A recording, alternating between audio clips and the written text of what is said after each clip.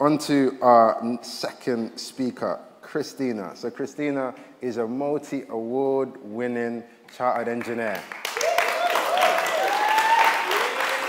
So as I was doing my research, I just saw bare letters behind her names, and I was like, bro, I don't even know if I should say it all, but it's a lot. She's absolutely smashing it, and she works as a she works within STEM. She works at BAE Systems. Anyone heard of BAE Systems before? Show of hands if you've heard of BAE Systems. Okay, so for those of you that haven't, so they are the biggest employer of professional engineers actually in the country, which I thought was pretty amazing. If you've heard of the Typhoon, they manufacture that. Submarines, they manufacture that. And they make over 21 billion last year. I was like, man, if I can have a little bit of that, I wouldn't, you know what I mean? I wouldn't mind. But in her spare time, she also runs a small business called AviateHer. Before joining BAE, she studied Aerospace Systems Engineering. So there's the theme of aerospace yet again at University of West of England. And like many of us here today, became the first engineer in her family. So please join me in welcoming Krystina.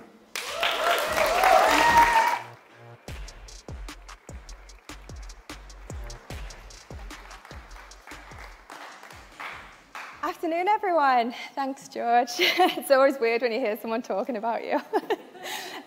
So my name's Krystina Pearson-Rampeearee. I'm an engineering team lead at BAE Systems, and I just wanted to go through kind of my career journey with you all and kind of, yeah, an overview in 10 minutes.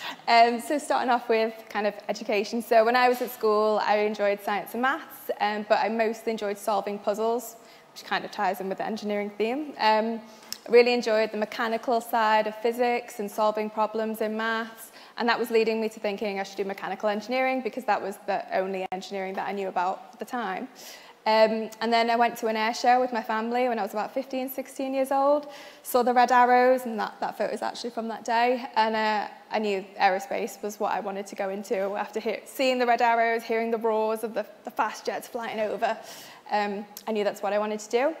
My parents were not so happy with that decision. They wanted me to do pharmacy, which I did not want to do. And then if I didn't want to do pharmacy, I had to be a doctor, which I also did not want to do. So they didn't really understand what engineering was, but I kind of kept pushing and in the end got my own way and decided to study Aerospace Systems Engineering. Now, I was never really academically gifted. I didn't get into the uni that I wanted to do, which was the University of Bristol. But I still got into the University of the West of England, and to be honest, it was probably better for me that I did. Met my husband there, so all good.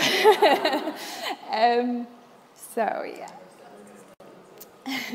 So, completed a master's degree in Aerospace Systems Engineering at the University of England, University of the West of England, and then the issue that I had when I was younger is that I didn't have a lot of confidence, so I kept my head down, did my degree, did what I had to do.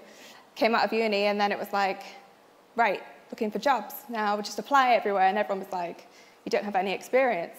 It's like, oh, but I've got a degree. Isn't that what you want? Turns out, kind of getting involved in societies, networking, doing placements, and kind of getting an experience of the real world is actually something that I would recommend because that's what everyone was looking for when I came out. So I struggled initially to find a job. It took me about almost a year to find my first job in engineering, so I could have given up, but I'd chosen to do engineering and I had to show my parents that I had done the right thing, so I kept going. Eventually got my first job as a technical design engineer on civil aircraft, so it was working on the nice kind of business and first class suites that I don't usually get to sit in or see. And that was a really cool job, a lot of CAD work, a lot of responsibility, getting to travel, go to America, Germany, France, to show off these nice seats to the customers, who were people like AviateHer, Emirates, American Airlines, Cathay Pacific, so big airlines. And then I decided I wanted to, so that was in Oxfordshire, and I wanted to move back up north because I'm from Liverpool, and I missed the north. So applied at BAE Systems, who are Preston-based as well as Northeast-based. Got my first job on the Hawk, which is the aircraft that the Red Arrows use, so it was kind of full circle moment for me. as a flight systems engineer, went on to work on Typhoon for 3 years, and then got the most amazing job working on the next generation fast jet program, Tempest. And that was really cool because it involved looking at technologies that could go onto the next fast jet. So to be a part of that for an aircraft that isn't in existence yet, but will be in the future, was a really cool thing to be part of. Went on maternity leave, and then came back after a year, and then decided to, after having a child, started thinking about, I don't really do much. I kept myself to myself. I've not really done anything out of my comfort zone. I don't speak to people about what I do. Maybe I should start doing that and speaking to younger people to encourage them into engineering, especially young women. So yeah, became a STEM ambassador, pushed for my chartership, became chartered in 2020, and also started my own small business, AviateHer. So I don't know if this is something that you've come across, but whenever I used to tell people I was an engineer, they'd say, "You don't look like one." To which I was like, what does an engineer look like? Obviously, no one could give me an answer. So this inspired me to start a pin badge business, saying this is what an engineer looks like. I then got a lot of requests. Can you do one for a scientist? Can you do one for a physicist, mathematician?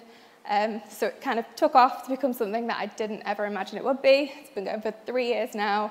Part of the proceeds go to various charities, and I've raised over £4,500, which is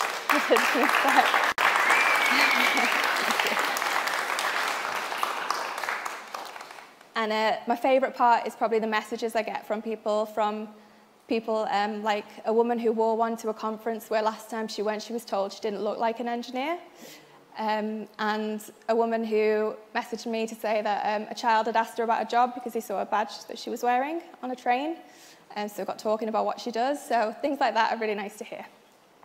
So yeah, I worked as a flight systems engineer for about 9 years, and then recently, in January, got offered the opportunity to move to the next level and become an engineering team lead, leading, I think it's about 8 people now, going from no one to 8, quite big.